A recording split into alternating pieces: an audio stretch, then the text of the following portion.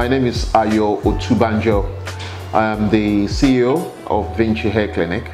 I'm responsible for the Africa region, but I'm also a partner in the Vinci International Group, which is a global medical group. Vinci Hair Clinic is a global leading hair restoration clinic. So basically what we specialize in is the restoration of hair. So if people are going bald, we help them to recover the hair.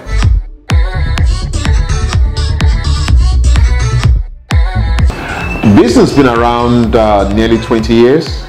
We're primarily based in the UK. We have about 28 clinics in about 14 countries. The Nigerian operation was set up about 5 years ago, and the Lagos clinic, which is our flagship clinic, was set up then. But since then, we've opened new clinics in Abuja and another one recently in Accra in Ghana. I think I always go back to our global CEO who started going bald at a very early age and was traumatized, shall I say, about the experience.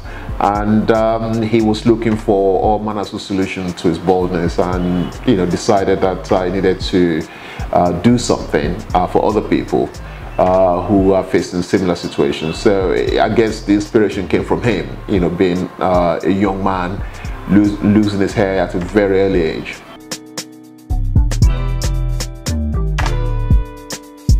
Africans, like every other race of people on the earth, suffer from hair loss.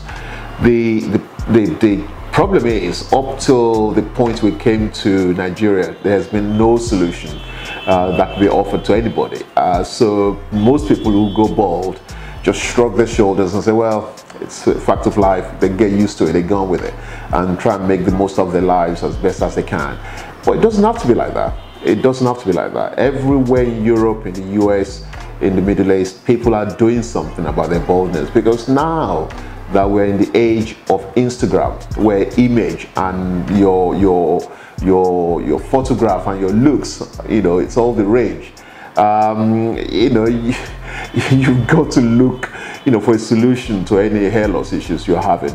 So, we're here to provide a service, and people are very pleased that we're here. Hair loss, our alopecia, which is the technical terms, there's so many different types of alopecia. Without going into the details of each one of them, the ones that we come across frequently in the Nigerian and the Ghanaian clinics, what we call traction alopecia, which is the loss of hair, and it usually affects women, by the way. So that's the loss of hair in the fringe. It's usually caused by a lot of things they do at the salon. When they go to the salon, tight braiding, using glues to fix hair and stuff like that. The other type of alopecia we see regularly is androgenetic alopecia, which is the typical pattern baldness. Now that affects men and women as well.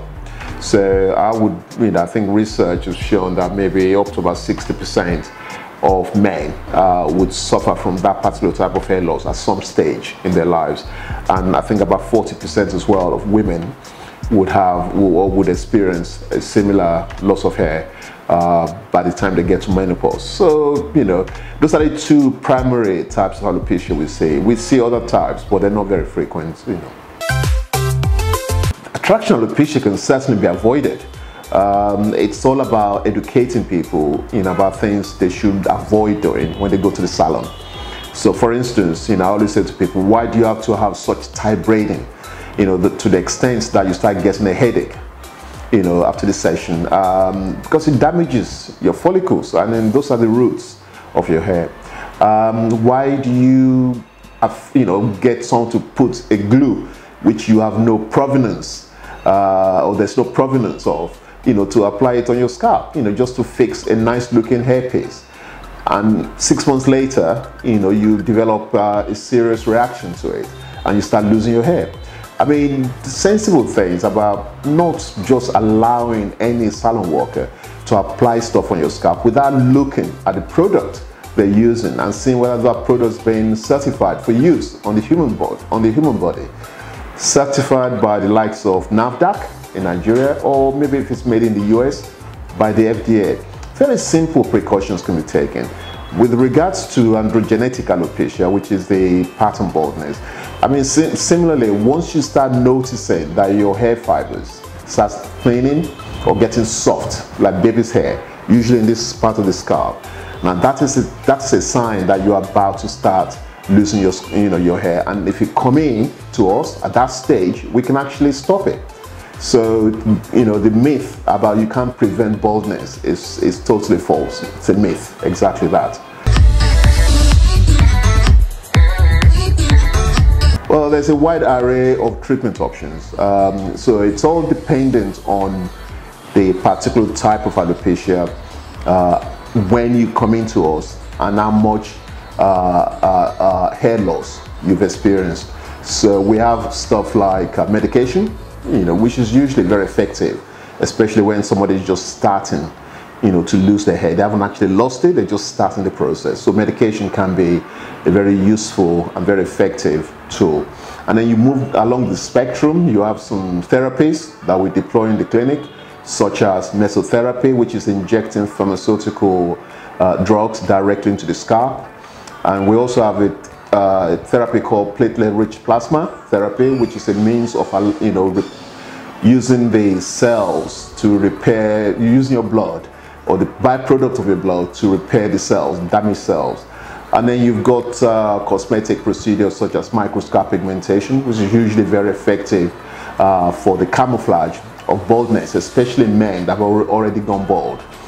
And at the very end of the spectrum, you have the hair transplant, which is the hallmark of hair restoration, because it's a guaranteed form of hair restoration. So we do all that in our clinic in Lagos.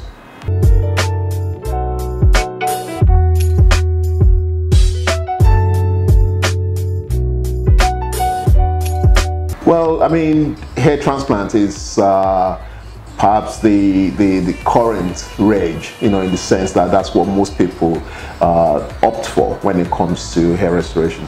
But there's the latest development is stem cell therapy, which is still very much in the experimental stage.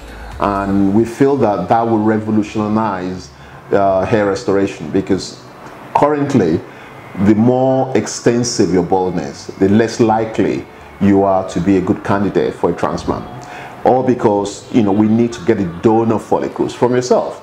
So the more donor follicles we need, to implant, the more we have to get from yourself. So the equation doesn't work. So there's some people who are so extensively bald that a transplant currently would not be a good option for them. What stem cell therapy does, it totally changes the equation. So it doesn't matter even if you're totally bald. Just one tiny little cell, maybe hair, can be extracted using a punch biopsy, and then that is then replicated several times to produce thousands of follicles. So the idea of oh, I'm so bald I can't have hair transplant would no longer be a problem. But like I said, it's still very much in the experimental stage. Only the Italians and the Americans are really spending money to do the research, and hopefully they'll get us to a point where it will become freely available to everybody. The vast majority of the stuff we need are actually brought in from the UK or from the US. We still encourage people to come in. We've been trying as much as possible to see how we can offer discounts to people, and we're also encouraging people to pay instrumentally.